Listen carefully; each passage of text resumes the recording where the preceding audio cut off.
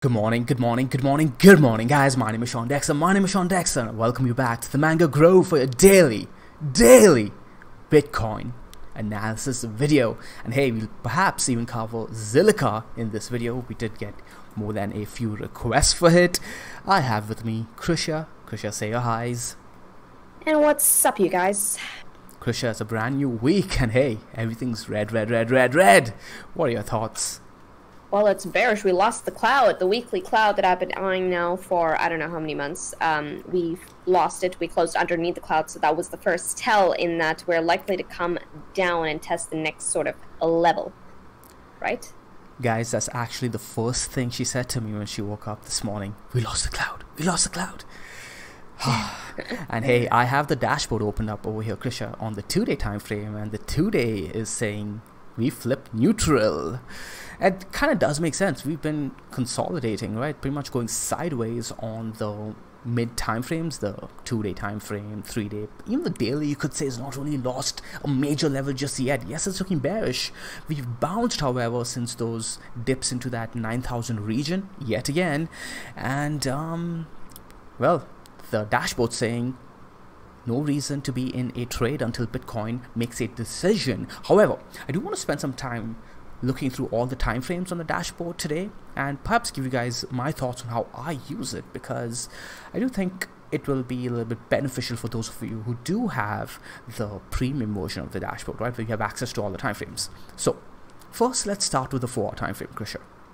And we can see that, okay, so the 4-hour time frame saying that we were given a short signal at 6 hours ago, actually, and your return since then is around 0.18%, but that's considering the fact that Bitcoin has already bounced around more than $200, right? So if you're taking the trade at when the dashboard actually gave the signal on the 4-hour time frame, which was 6 hours ago, you would have had more profits to play with, right, if you close at the right position or right place. So how do you know when to close? Well, now we can go ahead and look at the 12-hour time frame. The 12-hour says, hey, your short signal was actually given 3 days ago. Okay, cool. So if you're taking the trade back then, your return since then was 1.43, but again, we've bounced already since then. Okay, so the 4-hour saying short, the 12-hour saying short. What's the daily saying? Daily saying short too, 3 days ago. Okay, so I think it probably was given the signal around the same time the 12-hour was given. Okay, there was an overlap over there. Now we already looked at the 2-day. The 2-day saying neutral, but now let's look at the 4-day time frame.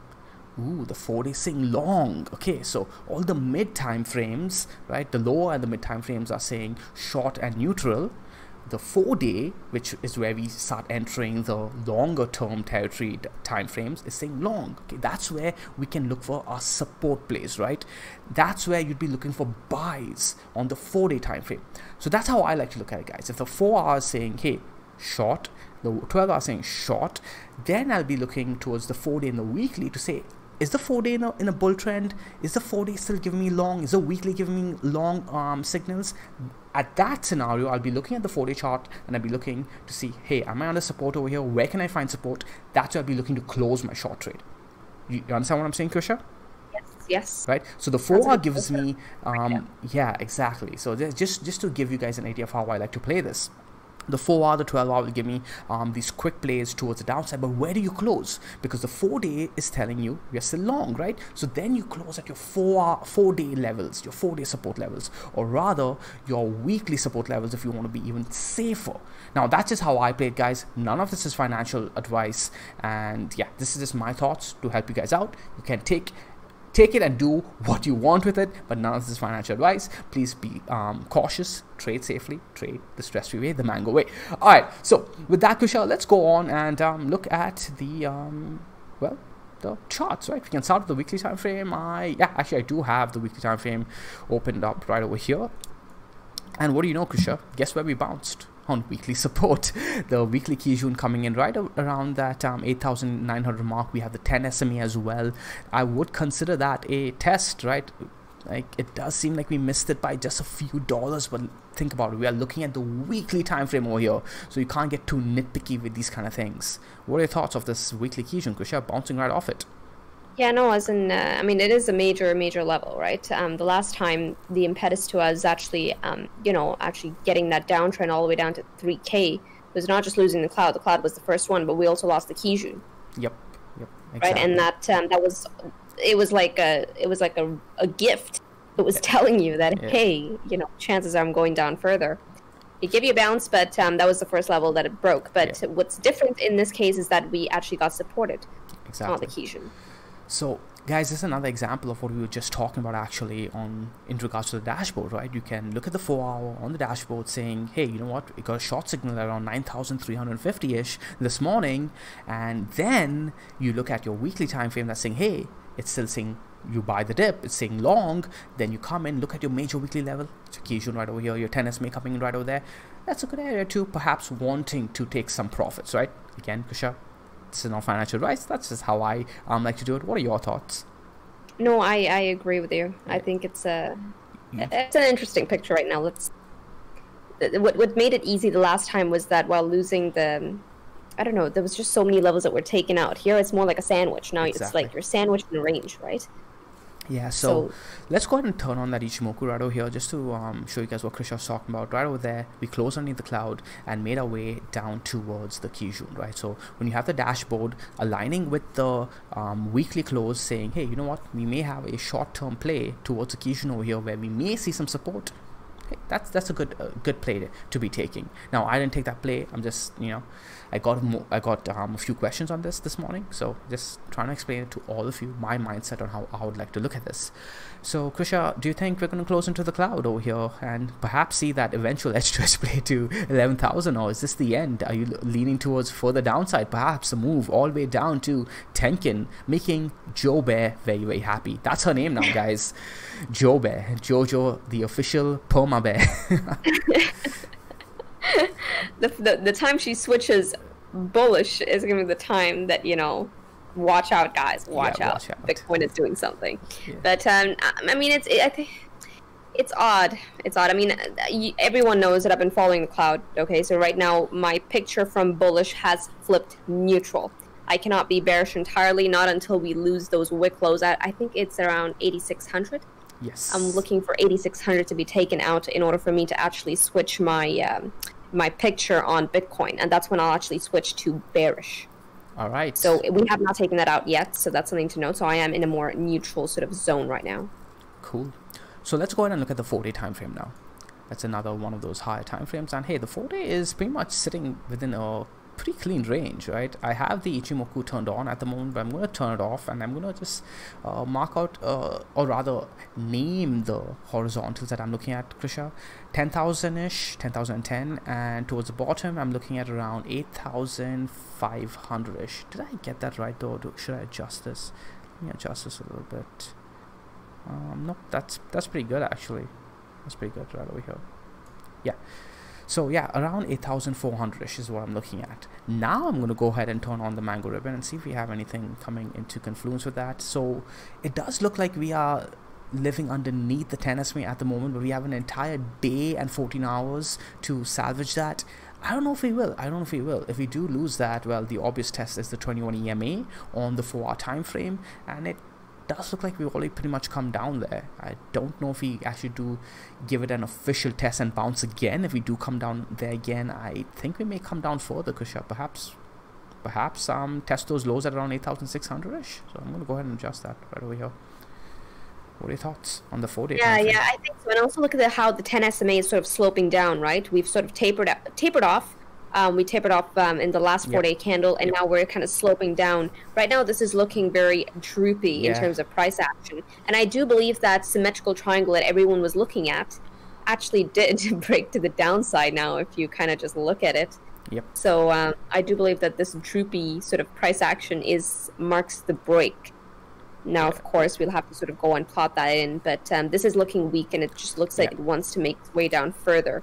At the very least, I'll be looking for the cloud, maybe a move to the cloud at around that 8.4K region. Ooh, okay, so that horizontal that I just did adjust lines up with that bottom of the cloud. So yeah, Kusha, I think that's a good way of looking at it, right? That 10 SMA over there would pretty much mark the break of the 10 SMA on the 4-day time frame would be a confirmation of a potential symmetrical triangle of the 4-day time frame breaking towards the downside, and then we could look for further continuation. Perhaps the 4-hour. So I meant to say the 4-day Tenkin coming in at 8,132. But I'd be Yeah, looking for a move, Krisha, all the way down to the 4-day 200 moving average, 4-day Kijun, eventually 7,150-ish. I think if we start closing candles underneath 8.6K, I'll be looking for about 7.1K, even possibly even 6.9K. Yep, I agree with you there. So what was our first clue? If you do remember, a few days ago, rather more than a week ago, on the 2-day time frame, turn on your Ichimoku, Krisha, it was this Kumo twist, right, that was making me say, hey, this thing, you don't want to bet against it. You don't want to bet against it. Even though we were following a system, this was the one big glaring sign for us, right? The Kumo twist. We were like, okay, Bitcoin's sitting at around 10,000, 10,100 at the moment, but we are sitting against major weekly resistance, and the Kumo twist is right over there. Hey, 1 + 1 does equal 2 sometimes, and right now 2 on the 2-day time frame, 2-day Ichimoku, has been the governing factor. So if we do lose that 2-day tanking, Krisha, the 2-day 200 moving average is going to be the last line of defense for me. Once we lose that, I'll be looking for that vacuum pull into that Kumo twist, coming in at what, 7,300-ish, Krisha. Oh, hell yeah. Perhaps wicking down to the key. It's going to be a volatile move too. It's going to be a C-SPAN trade, Krisha, to the Kijun, 7,150-ish.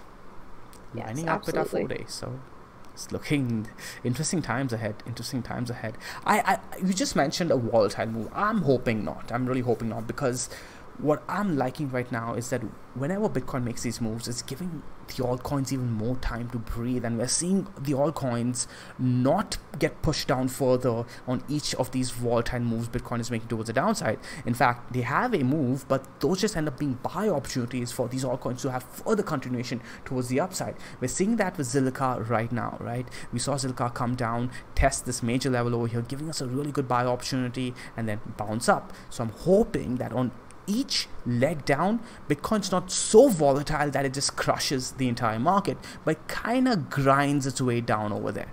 I'm just hoping for that. We don't know if it's going to happen.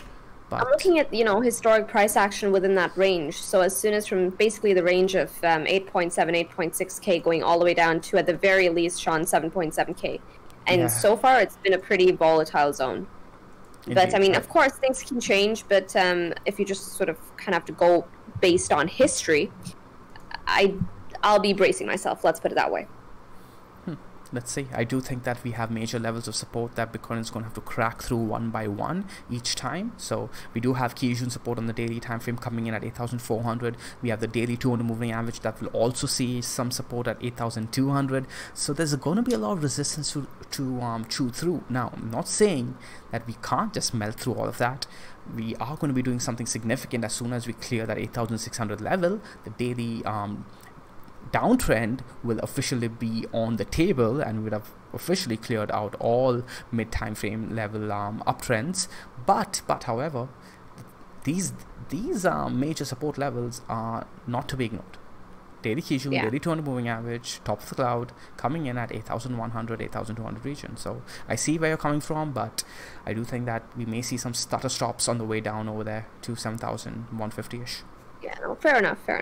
All right, so it's good to have two opinions right on the table. Always. Exactly. So that's what the audience wants to hear too, right? That so Krisha, I've drawn a trend line right now. I'm not sure if you'll be able to mimic it, but I essentially have it coming in from the wick close of 11th May, then going into the candle closes of 25th May, and then leading into the break of the Tenkin on the daily time frame.